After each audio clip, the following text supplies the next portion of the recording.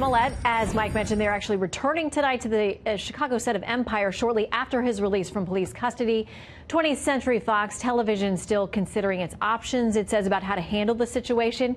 Meanwhile, TNT has pulled Smollett's upcoming appearance on the popular rap battle show, Drop the Mic. Our media watchdog, Howard Kurtz, takes the story from there.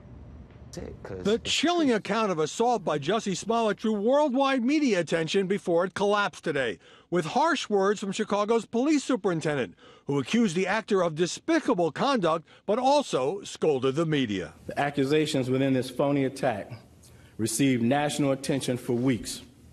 Celebrities, news commentators, and even presidential candidates weighed in on something that was choreographed by an actor. Democratic candidates Kamala Harris, Cory Booker, and Kirsten Gillibrand all embraced Smollett's allegation of being beaten by Trump supporters shouting MAGA country on a Chicago street as undisputed fact, with Harris and Booker calling it a modern-day lynching. Many news organizations stuck to the facts, attributing the allegations to a star on the Fox show Empire and reporting that the police were seriously investigating. When there were red flags, why did Smollett delay in calling the police? Why was he hesitant to turn over his phone? They reported that too. The story picked up steam when Good Morning America gave Smollett a platform with few skeptical questions. I see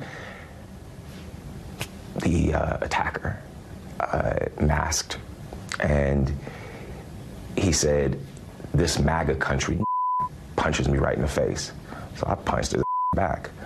And then we started tussling. You know, it was very icy. And some journalists used the actor's account to score political points. Washington Post global opinions editor Karen Ataya. Regarding the heinous attack on Jussie Smollet, yet another reminder that Trump's ascendance and the resulting climate of hate has meant that lives have been increasingly at stake since 2015.